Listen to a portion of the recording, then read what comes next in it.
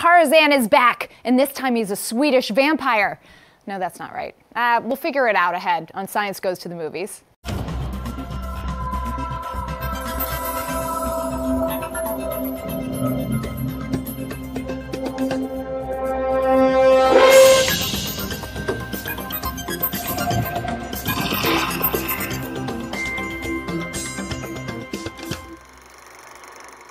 Welcome to Science Goes to the Movies, a look at the stories of science and how they change our culture. I'm Faith Salie. I'm joined today by William Harcourt-Smith, a professor at the City University of New York and researcher with the American Museum of Natural History. Will, welcome. Thank you. It's great to be here. Thank you for being here. I read that you are an expert in geometric morphometrics. I am. Okay, as a non-scientist, that sounds like you have an incredible superpower. Is it? It is. Okay. Well, no, it isn't. It sounds very complicated and geeky, and it is. It's a technique for analyzing bones that we use, and it's a great and sophisticated way that we have to actually sort of answer questions about the shapes of bones and how they differ. But it does sound a bit intimidating. Today, we're going to talk about Tarzan. In this new 2016 version, director David Yates lures Tarzan and Jane back to the Belgian Congo to battle Leon Rom, treacherous envoy of the equally vile King Leopold. There's 1,000 men down there, 20,000 more on the way. We don't stand a chance. A normal man can do the impossible to save the woman he loves. My husband is no normal man.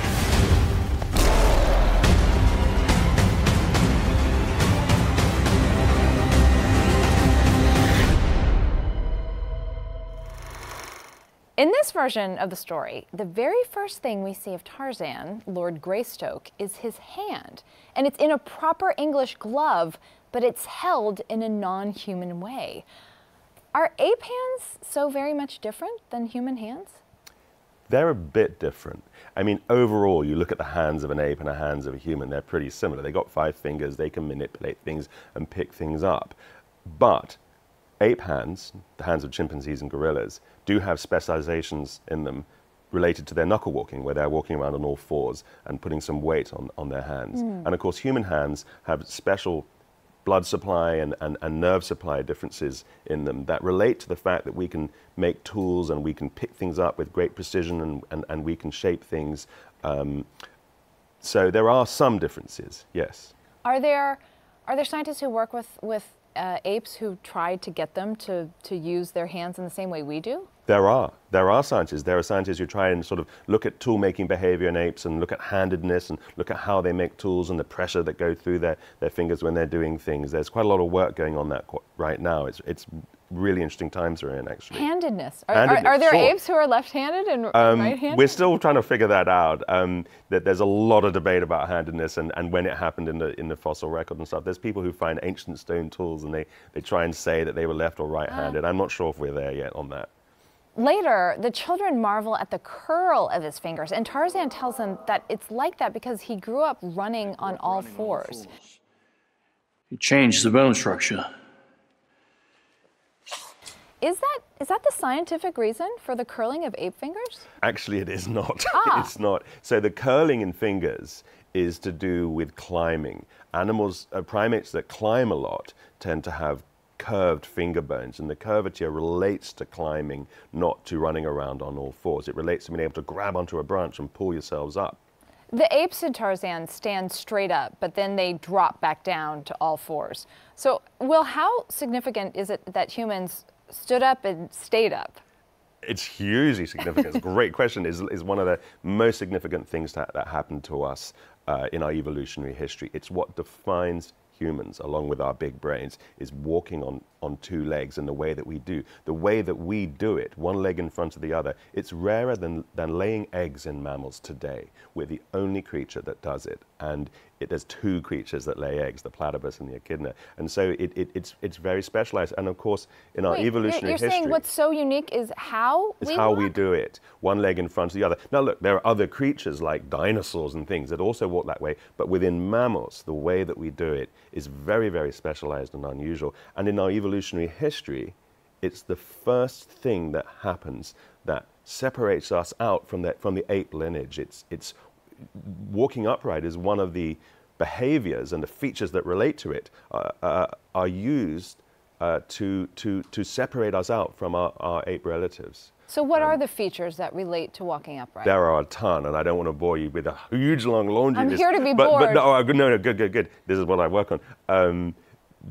Everything from our wide, our sort of short, wide pelvis that acts like a cup to support our upright body, our long legs, the locking mechanism in our knee, our large hip joint, our arched foot, the way that our head balances on top of our spine. There's a suite of features throughout the whole skeleton that facilitate us as we walk along on two legs, because it's very easy to topple down when you're walking on two legs. You know, if you're on 3 or 4, you're closer to the ground and you've got more support. But you're right, and we forget this until, you know, I have a 2-year-old. Right, exactly. It is so sweet to see children learn, and you forget, like, that's hard. It is hard, and you know their bones aren't fully formed and aren't fully grown. That's, you know, and you know it takes some coordination and some time for it to happen. That's why, you know, babies are very helpless, human babies, until 1 or 2 years old in terms of moving around, and even then they're sort of stumbling and stuff. But after that, we're incredibly good at it, and we do it for the rest of our lives.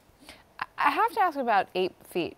I mean, how helpful would it be for us to have a set of prehensile toes? I mean, it seems like we should still have those. It would be incredibly helpful. You just have to imagine you're sitting there and you can hold the remote in your feet and change channels and like do things. Exactly. Might alarm a few people, but it would be incredible. But of course, we are bipedal and we're walking on 2 legs, and our foot is heavily modified so that we can efficiently walk on 2 legs and get around. And so, you know, we've lost that ability to grasp and pick up things with our feet and such. Some of the muscles that do that are still there, but in the foot, So we could kind of train ourselves if it were important? A little bit, because the shape of the bones doesn't allow much movement. But people who lose their arms in accidents can actually train to grasp with their feet a little bit. And there's people who paint with their feet and can do other things. I mean, it can be done, but you'll never get the mobility and the flexibility you would as in a chimpanzee or a gorilla or another ape. Are human feet an advantage or disadvantage? They're a huge advantage to us, because the way that we walk around, we need this sort of stiff foot with this springy arch in it that makes our foot very efficient as we're walking along and reduces the amount of energy that we have to put through to the ground. We're putting a lot of force through our feet, so they reflect that. No, it's a huge advantage, and it's one of the things that really helps us be efficient bipeds. If we were climbing around in the trees, on the other hand, it would be a massive disadvantage. But we don't do that on the whole. Tarzan is obviously our exception here, but you know, we don't. And so we've lost one ability and gained another. And would a baby who grew up among apes demonstrate any of the things that we do see in Tarzan? Maybe curled fingers? We're getting a little fanciful here, but I mean, it's possible they could have, you know, some subtle differences. I mean, if a baby was brought up by gorillas and was, you know, climbing a lot in the trees, I mean, we have grasping hands. We can grasp things with our hands. Yes, you might see some modifications. We know, for instance, with apes, as they grow, that features like the curvature of their fingers do change a little bit, because when they're young, they're gripping on to mother, and then they're climbing a lot. And as gorillas get bigger, they spend a little bit more time on the ground. And so we actually do get some subtle shifts in their curvature of their fingers, and, you know, the sort of relative size of their bones, you know, just thickness of their bones rather. You know, there are some subtle changes, but it's subtle. I'm just wondering, it's a little distracting. I'm wondering if you can do geometric morphometrics on this man's abs. I think you could, and I think he'd be an outlier, certainly compared to me. Okay. I think certainly compared to everybody. He's quite impressive. We hear the phrase "descended from apes" all over pop culture. Right. Is that scientifically correct? Are we descended from apes? It actually is, but we're not descended from the living apes today, and that's really important to get across. Us and chimpanzees and gorillas all share a common ancestor. And now that ancestor was an ape, technically. And so we are descended from apes, but chimpanzees and gorillas, who are also apes, are descended from apes. Technically, we are actually apes. We are still apes. Yes, absolutely. In a scientific sense, you know, we classify ourselves as a member of a group called hominoids, and hominoids are colloquially called apes. And that today that includes gibbons and chimpanzees and orangutans and gorillas and us. Now, we have a special name for our own subgroup within that called hominins, and that's because we walk bipedally and we have these huge brains and we have language and, you know, we have all these other things that are very unusual. But we are descended from apes, just not the apes living today. So the apes from which we are all descended are gone? They're gone. They're extinct. Okay. Yeah. We only have their fossils. Let's talk a little bit about the Planet of the Apes franchise. It's a great franchise. In the original French novel, La Planète des Singes, written by Pierre Boulle, who, by the way, also wrote The Bridge Over the River Kwai. I did not know that. Yeah. A journalist travels to a distant planet where industrious apes became the top species because humans grew complacent.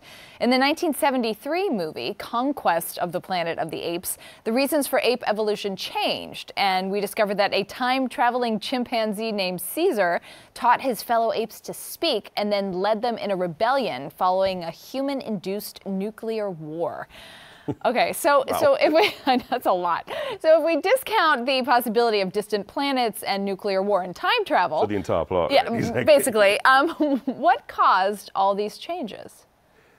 In the movies or you know, I mean, you know, the argument is that they taught the apes and they picked it up really quickly, and, you know, it's sort of through active teaching and if I remember correctly, and then, you know, based on that, you know, these you know, presumably were either taught to their offspring or passed on in some way. It's a little fuzzy.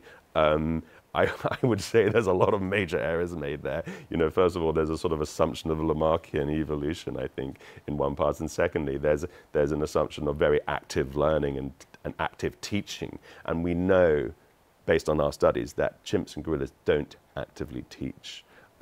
They can pick things up off adults and parents and such. So you can have a little infant chimpanzee, you know, sitting with its mother, and its mother's taken a stone, is using that stone to smash open a nut, and it's basically using that stone as a tool, and the infant might pick that up, but there's no active teaching. So, you know, they've made a number of pretty outrageous assumptions in the movie. I mean, it's a great movie. I love it. It's really fun. Do you? But totally. I mean, they're so cheesy. those 70s ape. I mean, the first is a classic, and I think is kind of wonderful. And I enjoyed the reboots. I mean, the most recent reboots. So they were cleverly done. You know, even if wonderfully fanciful. You know. Are we still evolving? The short answer is yes. We are.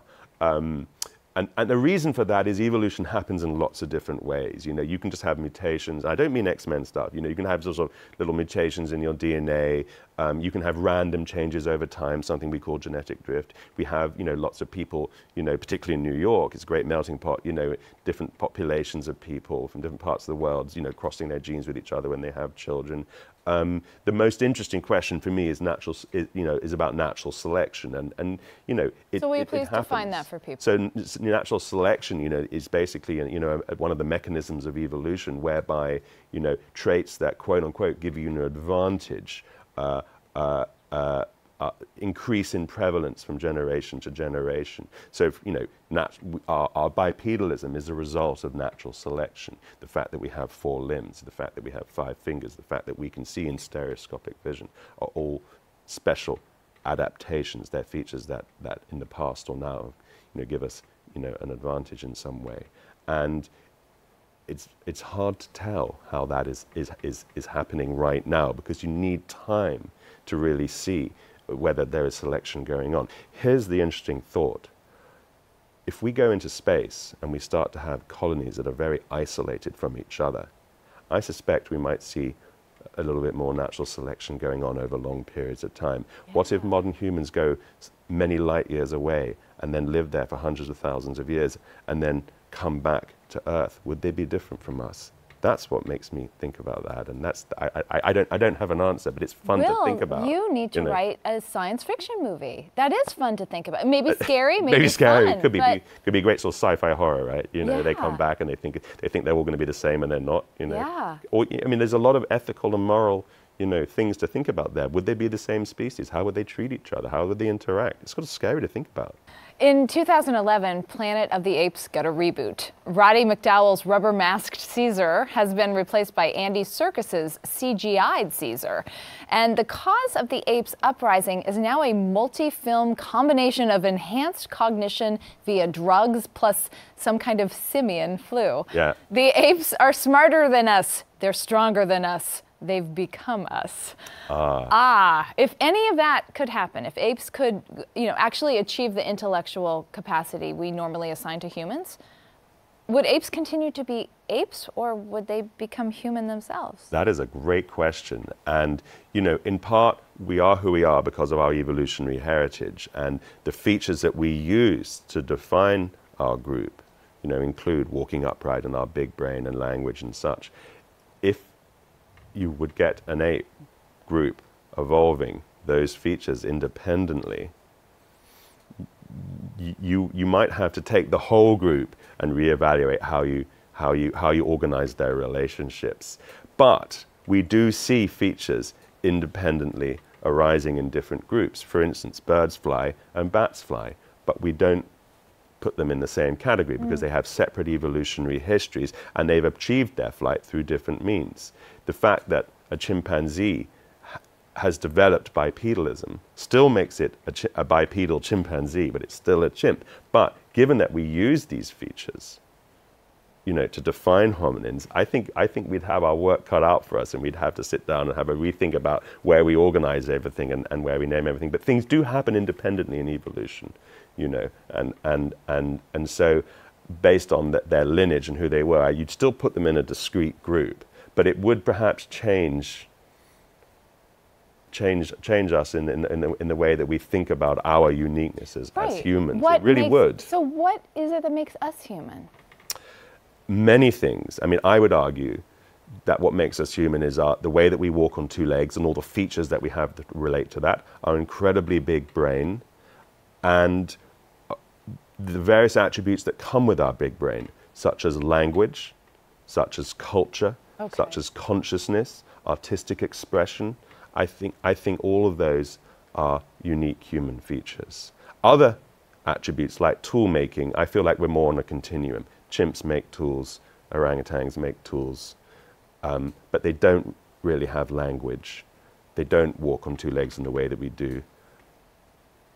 And they don't have artistic expression. Whether they have consciousness or not in the human sense of it is open to debate. It's interesting because if someone asked me what makes us human, I would start with that list of things that are so sort of esoteric, you know, like self-awareness and consciousness and maybe spirituality. But you remind me that they come from a biological, physical thing. It comes from our bigger brain. It does. It comes from our huge and complicated brain. And that really, all those things come from that. Now, self-awareness is an interesting one. There is many researchers feel that certain apes are self-aware. You know, you put a red dot on the forehead of a chimp and give it a mirror, it touches it and it knows that that red dot is on it. You do that. And it realizes it's now part of a Hindu religion. That's right, exactly. But you do that with a cat, it just sees another cat in the mirror. You know, it doesn't know it's it. Really? Yeah. And so, you know, there's something there. You know, there really is. There's a whole bunch of smug, condescending cats who are like, we know it's there, we're just not going to bother to touch it to make you happy. We just don't care, right? Exactly. Jumping back to Tarzan, in this 2016 version, real historic facts collide with film fantasies. George Washington Williams, played by Samuel L. Jackson, was a real African-American soldier who, upon returning from the Congo, wrote passionately about the abuses he saw there. And Leon Rom, played by Christoph Waltz, really was the Belgian station commander at Boyoma Falls. Rom was famous in his own lifetime for the brutality of his administration and may have served as the inspiration for characters in Joseph Conrad's terrifying novella, Heart of Darkness. But Rom died in Brussels in 1924 and not in Congo, as we see him in the film, torn to shreds by crocodiles. Herds of wildebeests never trampled the Boyoma port, saving the good humans from the bad humans, and Belgium held Congo until 1960. So, Will, you know, movies are such a central part of our storytelling these days. They are, of course. Yeah, as a scientist, does this warping of truth bother you? It does, but of course, you know, look, Tarzan is based on the novels and the whole series, and it's, you know, those are fanciful stories, and they have fanciful endings as a result. You know, and you know, so in this film, you know, from a historian's perspective, I think, you know, a historian would probably have more reason to be outraged, but you know, because in realities, you know, it was a wickedly brutal regime, the Belgian regime, particularly under King Leopold, the first part of it, but all the way through, to be honest, and you know, it didn't end well. And there are still ramifications today. So of course, in that, the sort of Hollywood component of it, you know, where the baddies get killed at the end. I mean, you've got to have it. It's a Hollywood movie. It's in the Tarzan books and such. And so I understand, you know, they've been faithful to the story, not history. You know, from a scientific viewpoint, you know, which is, you know, more what, you know, obviously where I come in. You know, one is irritated when they muck around with science. Yeah. It wasn't too terrible in this movie, you know. So there were some bits that actually were aspects of the ape behavior that were reasonably well researched. But of course, which you said, like the demonstrations of aggression. Some of the demonstrations of aggression. Can you and dominance. give me an example where you watched it and you were like, oh, they nailed it? There was a great bit there where Tarzan, and I think also the Samuel L. Jackson character, they were basically having to be deferential to this alpha male that Tarzan had previously known, and Tarzan was telling the Samuel L. Jackson character, you know, for goodness sake, be deferential. You know, you've got to show that this alpha individual that he's in charge, and you know that happens with chimps and gorillas, you know, with these dominance displays. It happens with human men as well. It happens with human men, it certainly does. But the aspects like that, where they were dealing with the social interactions and the dominance hierarchies, I thought, you know, that was interesting and sort of, you know, nicely done, even if it was very Hollywoodized, you know. But there are, you know, there's always other things, you know, there's, you know, where they sort of beef them up and they over-dramatize the way that they move. And I get it, it's Hollywood, you know, they've got to make it cool and they've got to make it exciting, you know. The reality might be a little less glamorous and a little less sort of movie-worthy. So you understand why Hollywood over-dramatizes or messes it up, but is there a danger sometimes when Hollywood messes up the science? Absolutely, there can be a danger, and you know, for instance, you know, if a movie were to deliberately try and deny evolution or deny climate change or something like that, it can be very, very dangerous. You know, you want people to, you know, leave movies that are trying to be scientifically accurate, not misinformed. You don't want people to think that we evolved from the gorillas or chimps, for instance, because we didn't. Chimps and gorillas have their own evolutionary trajectory. On the other hand, you know, you're trying to make a cool movie, you know, and you know, when it gets into science fiction and movies like Planet of the Apes, it's so gloriously fanciful, it almost doesn't matter, you know. It's interesting, I think, that most people who believe in evolution, or when you say it sounds better, evolution, I think the general understanding is we evolved from apes, right? No You're argument. saying that's wrong. You're saying we all evolved from the same We did evolve from apes. ancestor. We just didn't evolve from the apes that live today. Got it, right. Yeah. However, I've always wanted to ask someone like you, who devotes his career and his mind to studying evolution, what do you do when you come across a person, and maybe you don't often have conversations like this, who just doesn't believe in evolution? Can you tell me a kind of exchange you've ever had? I have had numerous exchanges, and you know, it varies. You know, first of all, if somebody says they don't believe in evolution, I don't tell them. I said it's not about belief. It is about knowing that there are these scientific facts out there that explain what happened, and so we start with that usually. And I listen. I think the first thing to do is listen to people and understand where they're coming from, because usually it comes out of either ignorance and or fear, you know. And one of the things I tell them, and I always start with this, I say, believing in a God has got nothing to do with explaining scientific processes. The fact that there is gravity, the fact that we have the theory of relativity, the theory of evolution, and we use the word theory as an explanation in science, you know, these things happened and happen. It doesn't mean there isn't a God. That is a totally separate conversation. So if you take that off the table, you can have a different. Yeah, and I'm going to say, then we're just haggling about facts and bargaining, you know. And because I'm saying, I'm not telling you if there is or isn't, and it's arrogant if a scientist to tell someone there is or isn't a God, because it's the supernatural, it's not the natural, and we're interested in the natural world. And so, you know, you take that off the table, and then you talk about the facts. And sometimes people say, well, it's in the Bible. And then you're like, okay, so do you believe everything in the Bible? Right. And they go, well, I do. I said, great. In the Bible, it says you can't eat pork. You know? Tell me about Put down that bacon and tell me what you think about it. In the Bible, it says it's okay to sell your daughters into slavery. You really okay with that? You know, then they'll go, well, no. I'm like, so why? So which bits are you cherry picking then? You know, and so you can have that conversation if you want. And you don't want to denigrate people, you know, but you do want to listen, and you want to separate the religion from the science, and explain that these are not worlds that should be telling each other what to do, you know, and then you sort of take it from there. I don't meet many in New York, has to be said. I you know. suspect you're not often hanging out with creationists. I wouldn't choose to either, really. But, you know, you meet people, and sometimes people's parents, and they're a little bit unsure about it all. Yeah. You know, but I try and listen respectfully first before going for the jugular.